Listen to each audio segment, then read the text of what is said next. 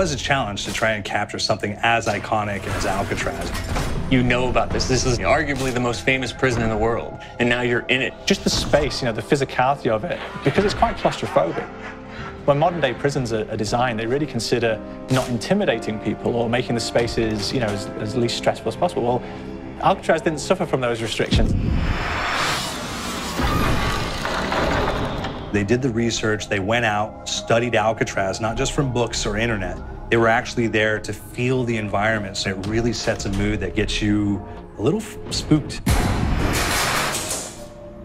Well, we kind of started with the base layout of Alcatraz. The entire island we ended up roughing out in kind of a white box form, and then figuring out what play spaces we wanted to use out of that, what would be the most interesting areas to play in, and the connections between spaces, and spaces that the public doesn't necessarily get to go into. We really did a lot of pushing to really enhance that psychological horror aspect that we're really looking for. And this is a really good opportunity to really tell something special. Like I got stuck right through the gates to hell! This time around, I feel like it's been identified that there are these side missions that you're going to go out and try to accomplish. Al and the rest of the groups put together this escape plan, but the point is to get the parts and assemble this plane so they can get off the island. We did something new for the first time. We have actually contextual music that goes off. So that's a first for zombies. And it's all based around this horror thriller aspect. Every location will have a specific stinger that you hear when you find it, when you discover it, when you start unraveling the story, we start building on the music that you're hearing, and it's really enhancing that experience and going along with it in parallel.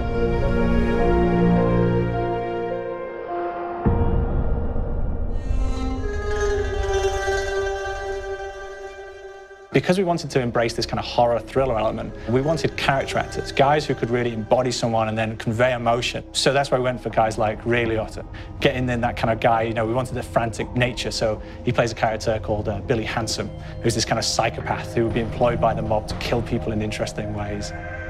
Chaz Palminteri, he plays a guy called Sal DeLuca, an old mob boss. Michael Madsen playing Finn O'Leary. He's kind of worked himself from the floor, you know, from the streets. He's got his hands dirty and the blood and the guts a couple of times. And then we had Joe Pantoliano, and he plays Arthur Arlington, who's nicknamed the Weasel.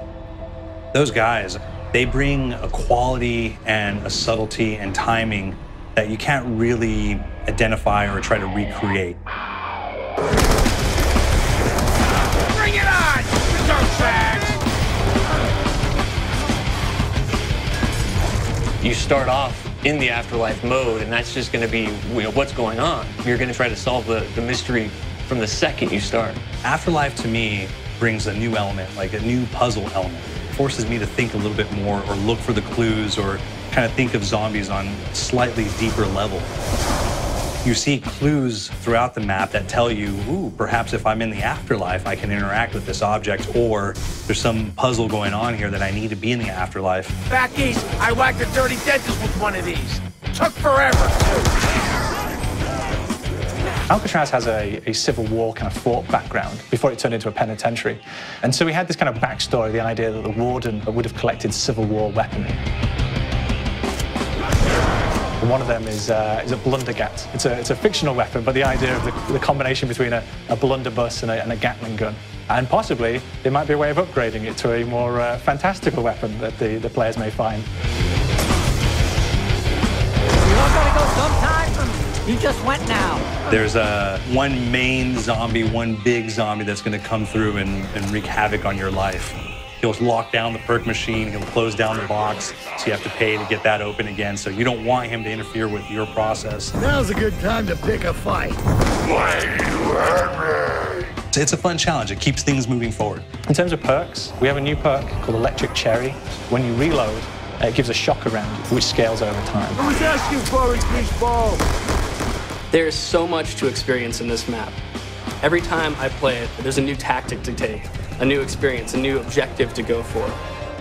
But there's also this layer of things that we aren't exactly exposing to the players right off the bat and will need to be discovered.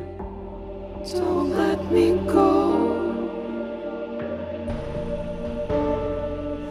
Is it the calling we hear? We've got the undead in there, we've got these historical elements, and these fantastic actors all seem to be with peace with each other in this kind of same world. So it's magical, and our team is incredibly excited by it.